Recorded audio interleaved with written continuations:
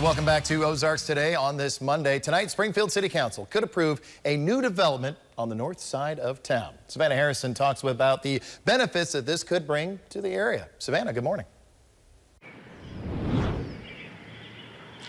Good morning, Chad. Well, City Council is looking to designate this area as a blighted area, meaning it's physically deteriorating and could pose health or safety risks to the public. Now, this area has been abandoned for over 50 years. Now, it's located off of Prospect Avenue, which is just near the intersection of Chestnut Expressway and National. It used to be an old flour mill.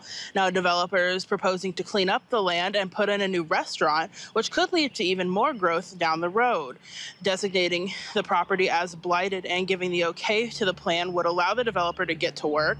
Now, the developer would also qualify for property tax abatement if this is given the green light. Their property taxes would be what the property is valued at now instead of after redevelopment for the next decade. You know, tax abatement can help offset those additional costs and also offset risk. For the community, there's a benefit because there's a blighted area that's going to be cleaned up, and a property that's long been sitting unutilized going back into productive use. Now, City Council will meet here tonight at the Regional Police and Fire Training Center off of West Battlefield at 6:30. For now, reporting live in Springfield, Savannah Harrison, KY3 News.